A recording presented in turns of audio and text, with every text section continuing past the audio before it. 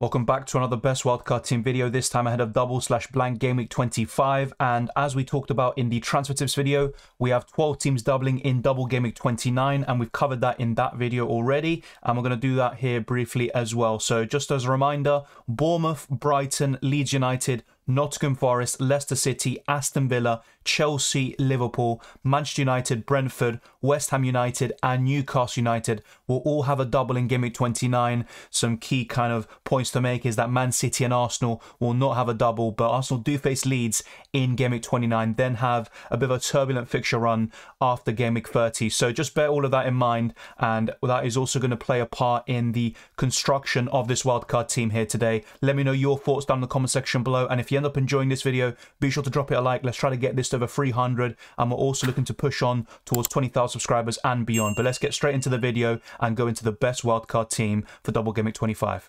There are two goalkeepers I would go for on the wildcard this week. It's a choice between Kepa Arrizabalaga or fellow Spaniard Raya, who is now the top scorer amongst goalkeepers so far this season. And Raya has a double in game week 27 as well as game week 29, but could blank in game week 28 on top of the blank that's already here in game week 25, whilst Kepa will play in 25 and 28 and has a double in game week 29. And I would slightly favour Kepa due to his bonus points and saves potential, but you could go for either one of them and you'll be completely fine. Then in terms of the backup, it's either Forster, who will be in goal for Spurs over the next 6-7 weeks. If you just want a kind of save and forget option until the end of the season, then Ward is just fine. There's only a 0.1 million difference anyway, but Forster is the slightly better option right now if you are looking for that second goalkeeper option to fill in for you in all these game weeks as well. So let me know your thoughts in terms of the goalkeepers and every single position we're going to cover in this video. But ultimately, I would go for these two goalkeepers, even though the likes of Raya, Nick Pope when he comes back from suspension, he's a good option, and a few others like Leno also look enticing. I'd probably go for either Kepa or Raya, and my current preference is with Arrizabalaga.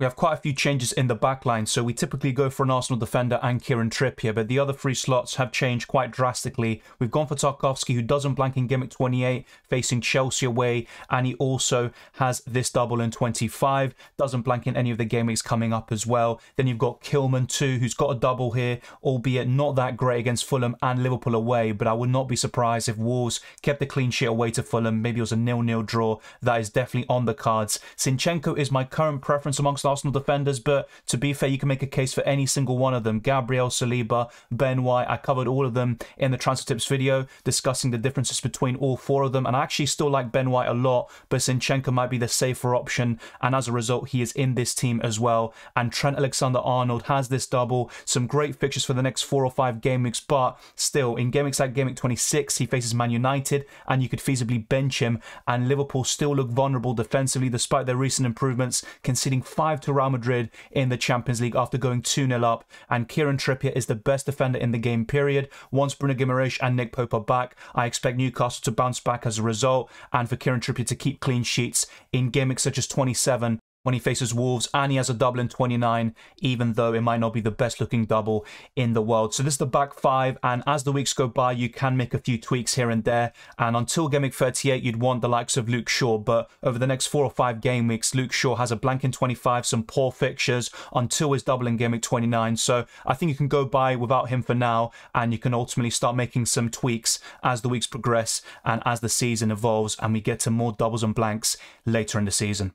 I haven't changed my stance all week. There are 3 midfielders that I'd highly recommend for game week 25 and also potentially in the long term, but then it becomes a bit tricky with the 4th and 5th midfielder. So Odegaard and Saka offer extremely good value, and they are potentially season keepers despite no double in game week 29, but they do not blank in game week 28, which is a huge plus. And if you're not looking to use the free hit in that blank game week, then a double or triple up in Arsenal is definitely highly recommended on a wild card or with free transfers, with this huge double in mind as well in 25. And Saka is the informed player right now. He is the one I definitely go for, but Odegaard has the highest ceiling with bonus points, and he can also get more double-digit returns as a result. Mohamed Salah will be my Liverpool player of choice. Despite Liverpool's struggles, he's still doing pretty well in the last 2 game weeks, also scoring and assisting against Real Madrid. He's having a great Champions League campaign, and it might come to an end very soon, but he's done a great job for them in Europe. And then we've gone for Rashford, who I definitely keep. It's not worth selling and then buying him back. You could do that, to be fair, but I would just keep him, bench him, and then you can just bring him into your team again in 26 and 27, even though the chances of a blank in Game Week 28 are very high. And the same goes for Mitoma, who has a double in 27 and 29, but also some blanks in the next 3 or 4 game weeks as well. But you could easily bench him, and that's why we've got a good squad here to fill in. And you can sometimes play a back 5, a back 4, 3 forwards, you name it, but you can be in a good position. You've got a flexible squad, and you don't have to worry if the likes of Rashford or Mitoma have a blank game week like in 25 or 28. So this is the midfield 5. You've got some good captaincy options for this double game week as well, and you've got a good structure, and you won't have to book in too many transfers, but especially when we're talking about the midfield.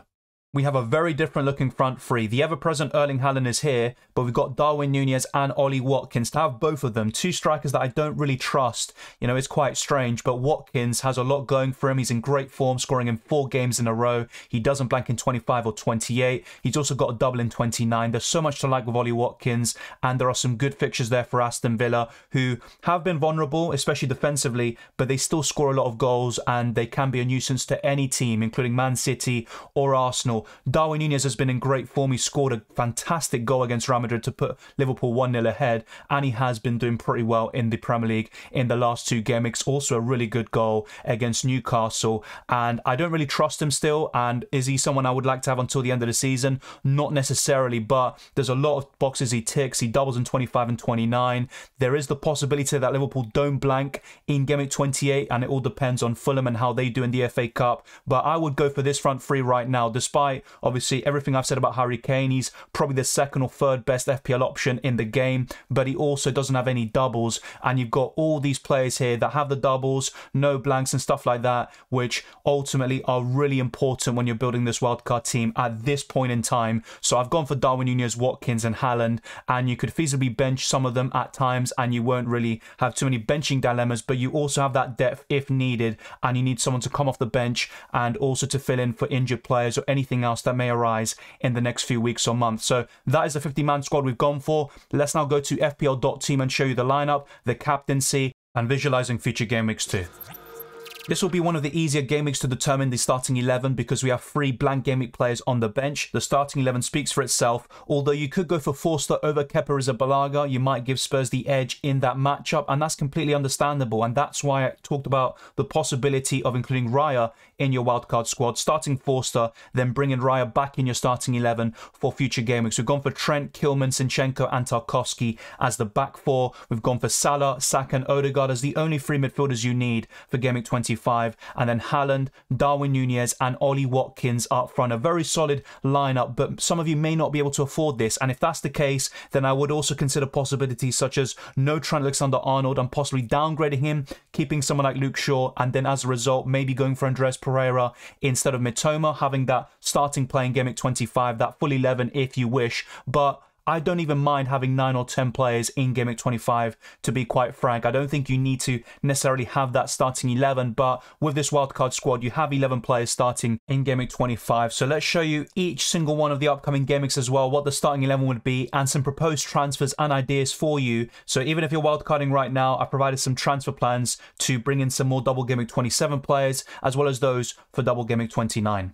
For game week 26, you could roll the transfer, be more prepared in double game week 27 with 2 free transfers at your disposal, going for Kepa Arrizabalaga in goal, Trippier, Zinchenko and Tarkowski as the back 3, a midfield 5 which speaks for itself in Mitoma, Salah, Saka, Odegaard and Rashford, and a front 2 of Haaland and Ollie Watkins. The Liverpool players there on your bench facing Man United, and also Kilman. So this is looking very solid as well, and you could also even start Forster over Kepa once again, but this is a pretty solid starting 11. You've also got maybe captaincy dilemma between the likes of Saka, Erling Haaland and possibly Rashford.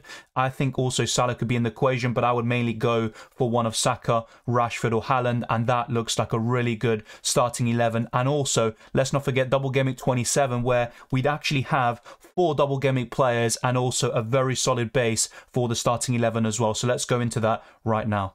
Game Week 27, you can use your 2 free transfers on defenders, bring in Pervis Estupiñán and Ben Mee for Trent Alexander-Arnold and Kilman, and have 4 double Game Week players, 2 Brighton and 2 Brentford players. I think that would be a solid base there for that double Game Week. Kepa Arrizabalaga in goal, a back 3, a midfield 5, and also a front 2 with Zinchenko, Watkins and Tarkowski on the bench, and that would maybe be a bit problematic. You wouldn't want to bench the likes of Zinchenko or Ollie Watkins, but I think this is the right way to go, and you would have a really solid base and also a great chance of accumulating a lot of points. The captaincy, you could probably go for someone like Mitoma or Ivan Toney instead of Bukayo Saka here, so that would be a tricky situation there, picking between Mitoma and Toney. But if not, you could just go for a single Game Week player like Haaland or Saka. I don't think that's necessarily a bad decision as well. So now let me show you briefly Game Week 28 as well as Game Week 29 before wrapping up this video.